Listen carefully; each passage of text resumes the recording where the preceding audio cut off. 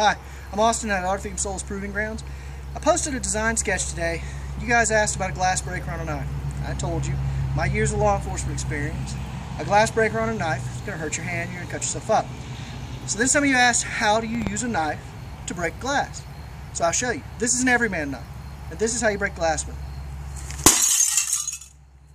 This glass is now broken. I didn't cut myself, and I can now reach in there to help someone get out of the vehicle, or I can climb out if I needed to. That's how you break glass.